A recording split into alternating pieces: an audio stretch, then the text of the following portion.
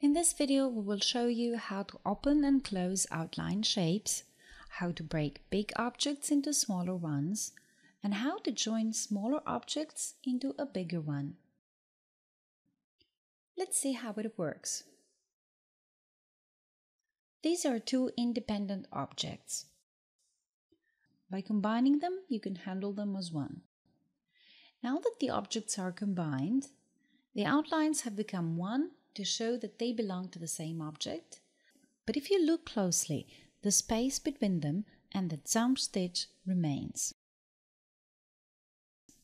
If we want these two objects to look like one, we need to join these nodes.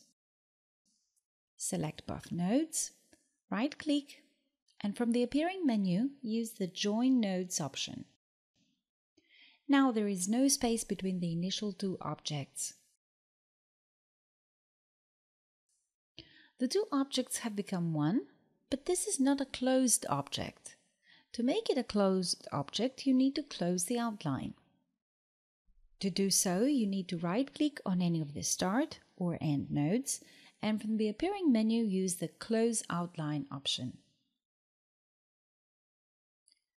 Using this option, the ending node gets connected to the starting one with a line, and the shape is now a closed one.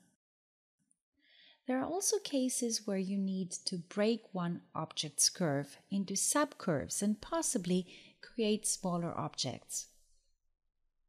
In that case, you need to open the outline. Right-click on a node and use the Split Outline option. The outline is now open and the stitches are gone. By opening at the second point, you can split the outline into more parts.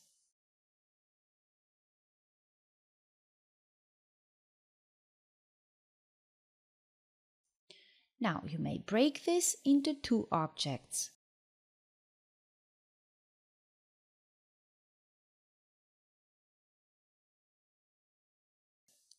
If you close the outline of each sub-object, you can create two separate fill objects.